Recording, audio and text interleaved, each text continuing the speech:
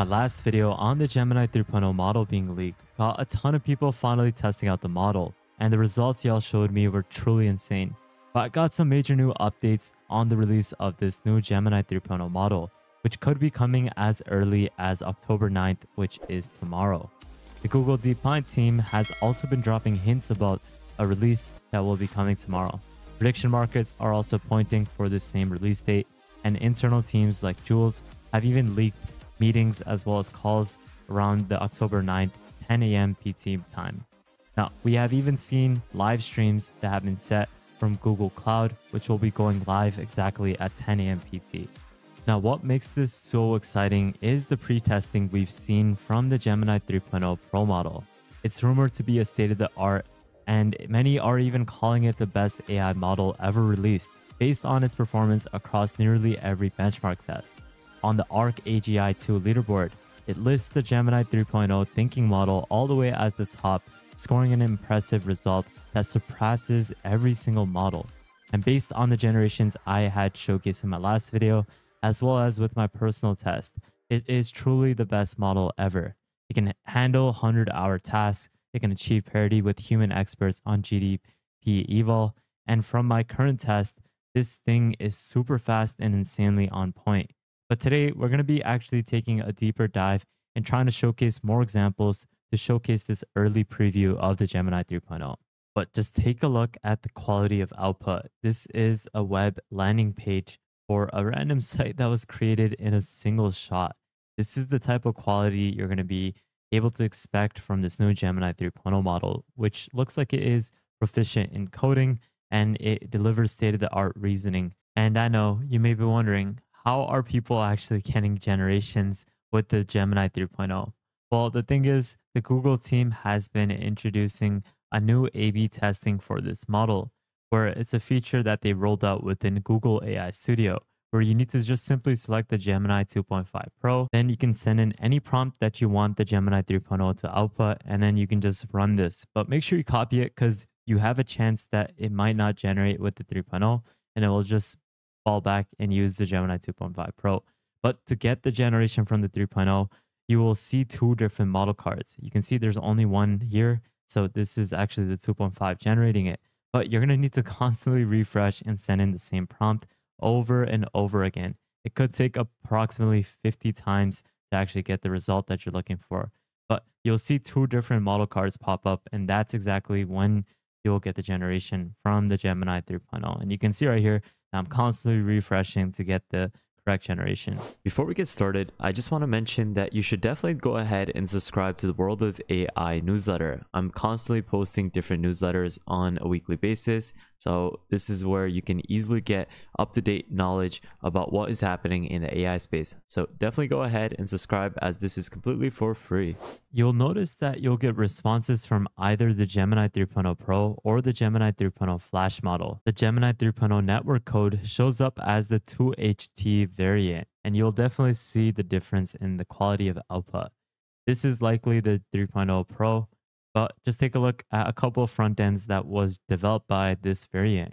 It's capable of generating beautiful front ends, and it's seriously impressive and greatly elevates code quality, especially for front end components, compared to something you'd get from Sonnet 4.5 or the predecessor 2.5 Pro. But now the other variant you might see is the 5QA, which is likely the Gemini 3.0 Flash. And while the generations are still quite good, they're slightly behind the output of the 3.0 Pro. So in this demo, we're taking a look at the Gemini 3.0 Pro's Deep Think output, specifically on how it performs on creative visual reasoning and code generation for 3D structures. The prompt used here was to create a pelican on a bike with voxel art, and it's designed to test the model's ability to understand multi-model concepts and test its generation on voxel-based 3D code or structured output.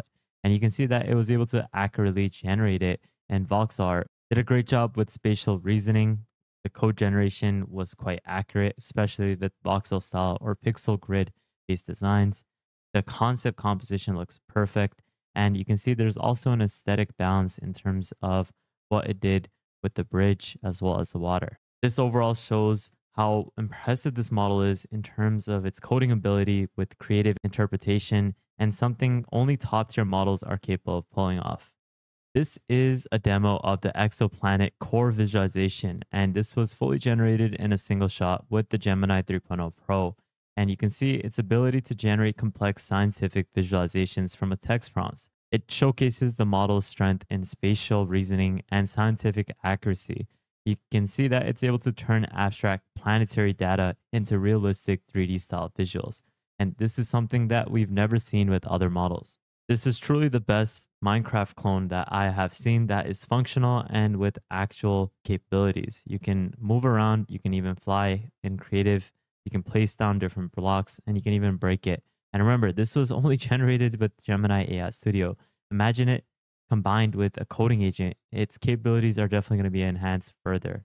FYI, this is the dev who has put me on this new A/B testing, and he is someone that I highly recommend that you follow as he is posting AI breakthroughs on a daily basis.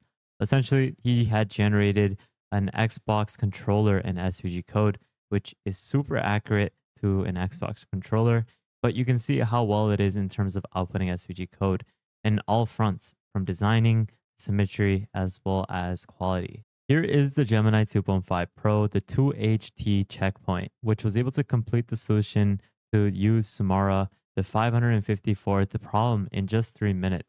The same problem that was cited in the Oxford and Cambridge paper, claiming that no large language model could actually solve. And even GPT-5 Pro reportedly took around 14 minutes to produce a full proof. So this demo is showcasing that it was able to have the Gemini 3.0 handle advanced theorem solving and step-by-step proofs that were previously considered unsolvable by any language model.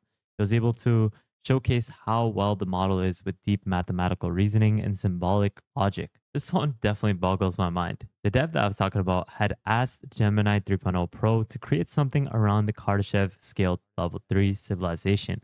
Basically, it's a hypothetical society that can harness the entire energy output of its galaxy. It's pretty cool.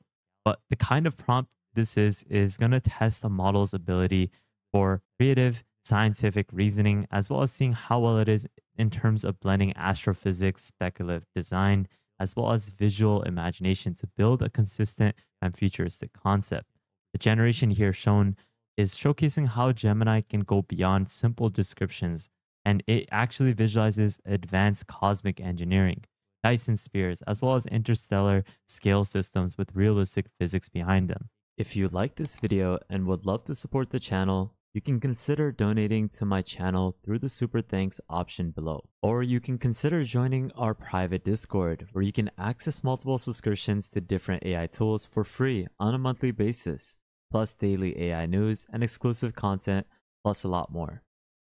There's a lot more to this, so I definitely recommend you subscribe to this dev's Twitter page. Make sure you go ahead and take a look at whatever we're posting on the second channel, because we're also going to be posting a couple of insights on this tomorrow. Hopefully it releases tomorrow in the morning, but definitely stay tuned on that, because I'm definitely going to be posting another video talking more about the technical aspects and having it combined with a coding agent.